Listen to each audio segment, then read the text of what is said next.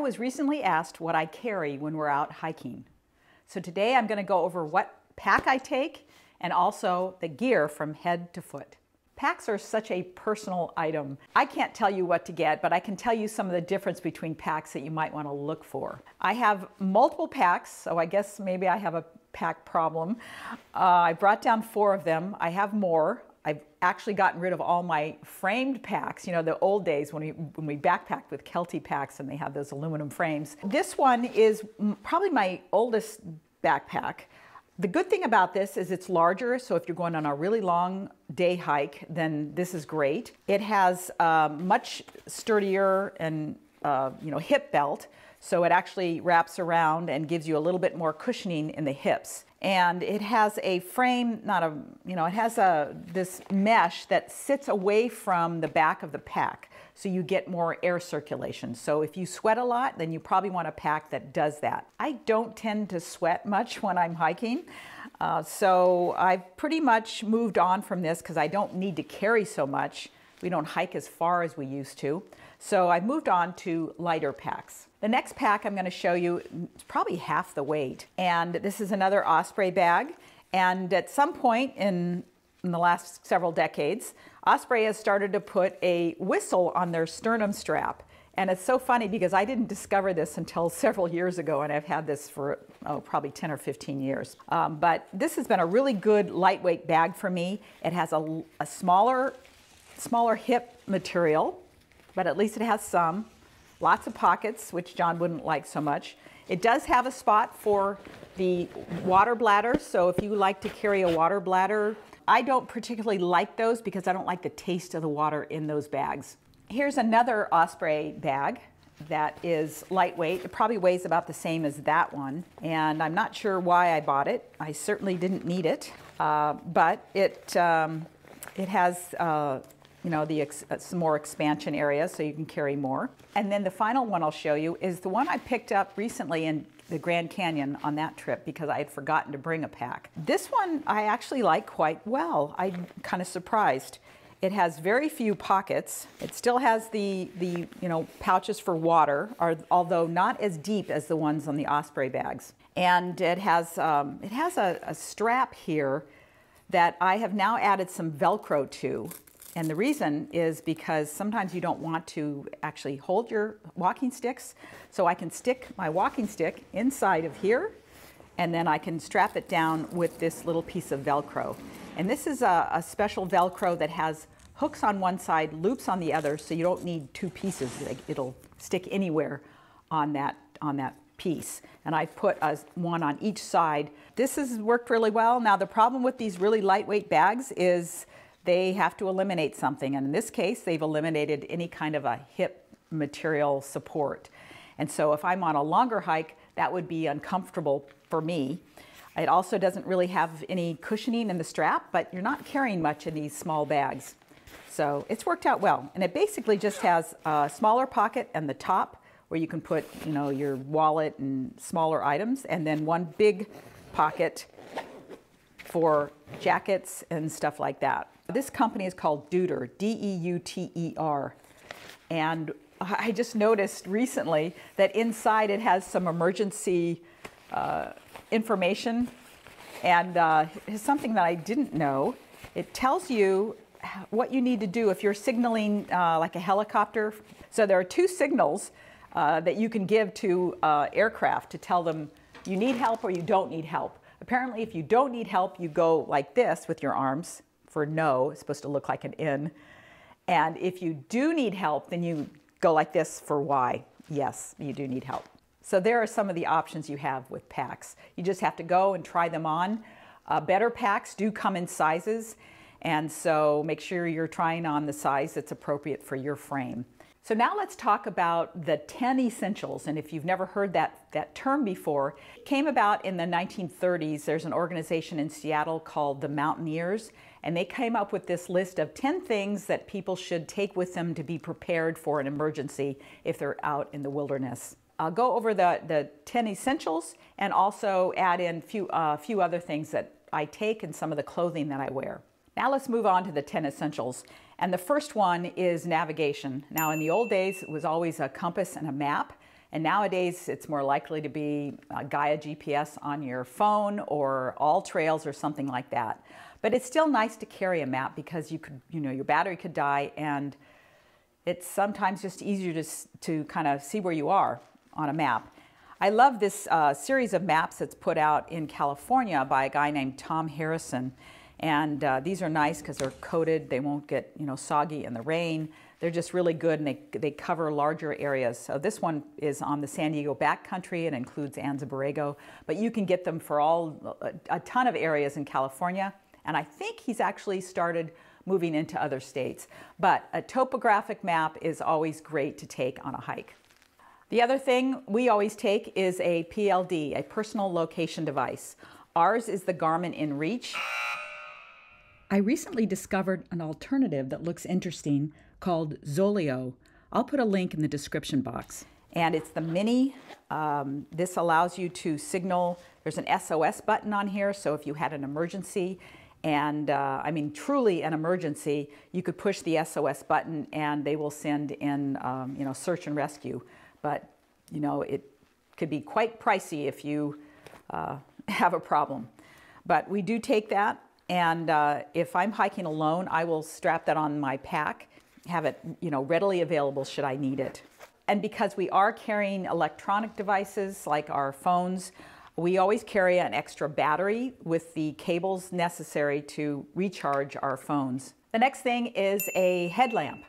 And I would not rely on a phone for your light if you had an emergency. One of these little headlamps will last many, many hours, and you can hike at night with them. They often have flashing lights. This one just has a high and a low beam. And you can strap around your head and you're good to go for a very long time running off the battery on one of these things. This one's rechargeable, or you can get some that work on batteries and carry extra batteries. So for sun protection, that would be things like hats and sunscreen, and also coverings for your arms if you're going to be out in the hot sun. My new favorite hat right now is made by a company called Wallaroo Hat Company. They're located in Colorado. And this model is the Cabo. I think it's actually for men. I have a fairly large head, 22.5 inches. This is the medium large, if that helps you.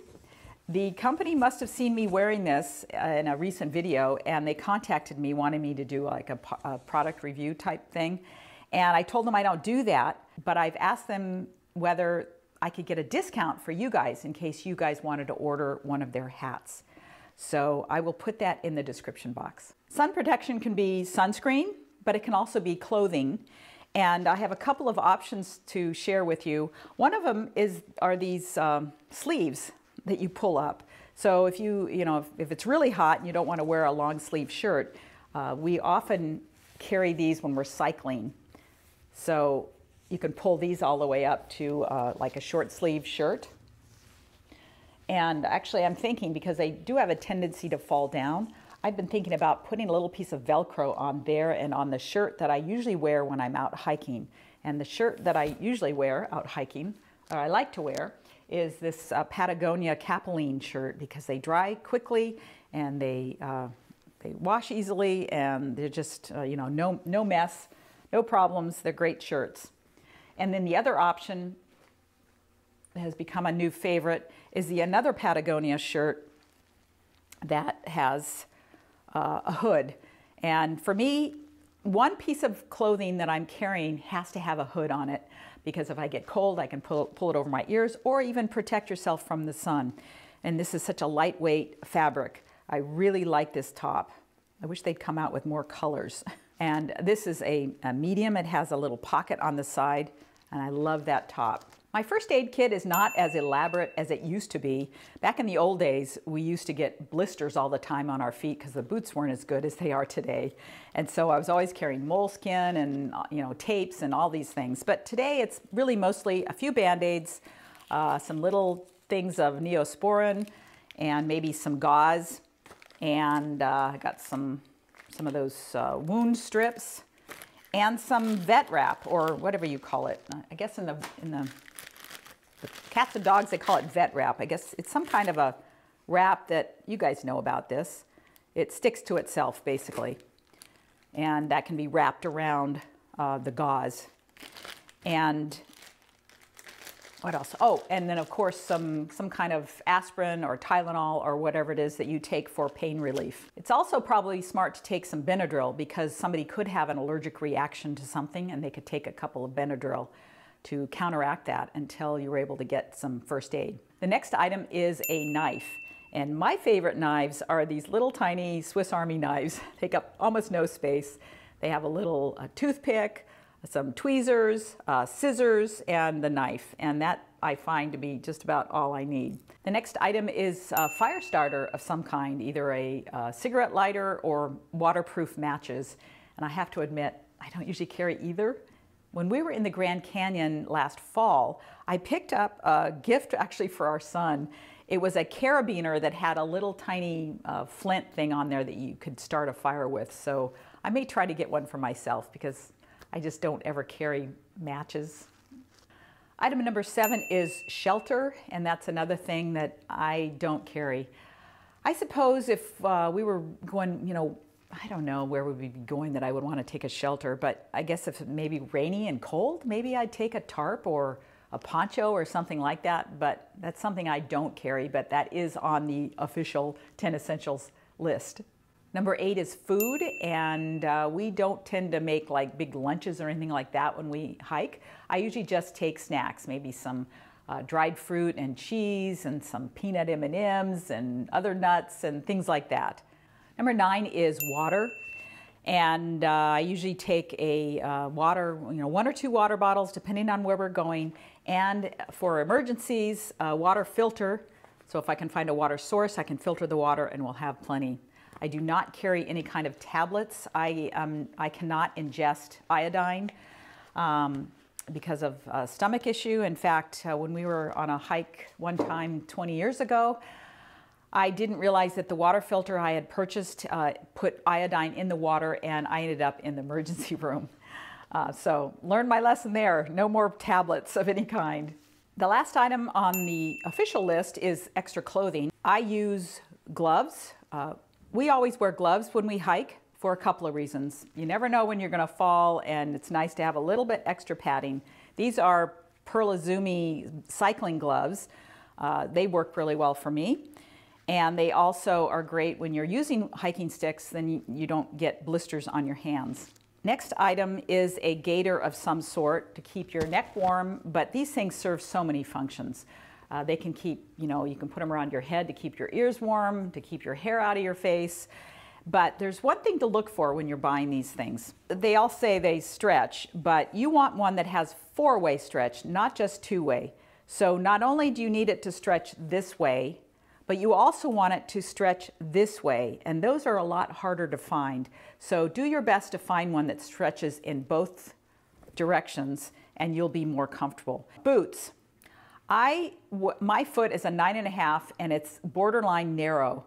So if you have a really wide foot, Merrell boots may not be for you, but they fit me really well, and I've had probably a dozen pair of Merrells over the last 20 years. But you just want to make sure you have shoes that have really good, tread on the bottom.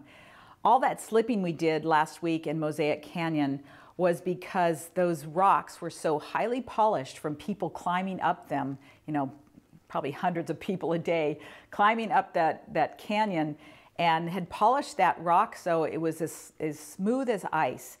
And John had a much harder time because he really didn't wear the appropriate shoes on that trip. He has since bought another pair, but it's got to have some really good tread or you're going to have some problems on some trails. And then over the boots, I like to wear gaiters. And these are the Dirty Girl gaiters. They come in lots of different colorways. They hook over the lace, and then there's Velcro on the bottom that hooks to the shoe, and that keeps debris from getting in your boots, because if you're walking up like a wash with lots of sand or dirt or whatever, you don't want to have to stop all the time, take your shoes off so that you can empty them out. So I really like gaiters.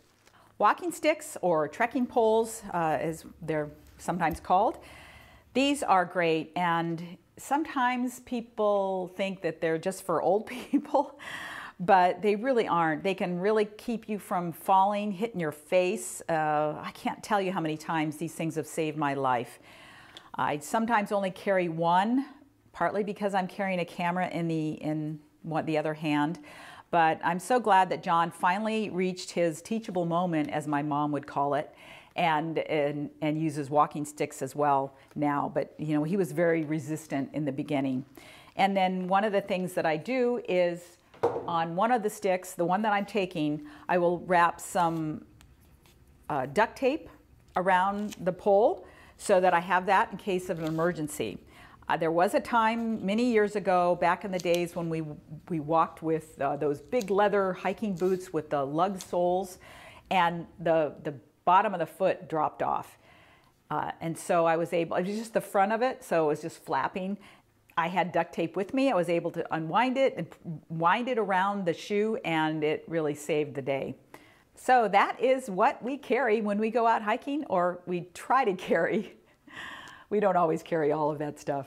That's what is good to have in your pack, ready to go, and in your car, your vehicle, your van, whatever you're traveling in, it's good to keep it in there. Otherwise, you end up having to buy more packs along the road. I hope this was helpful to some of you. Thanks for watching. See you soon.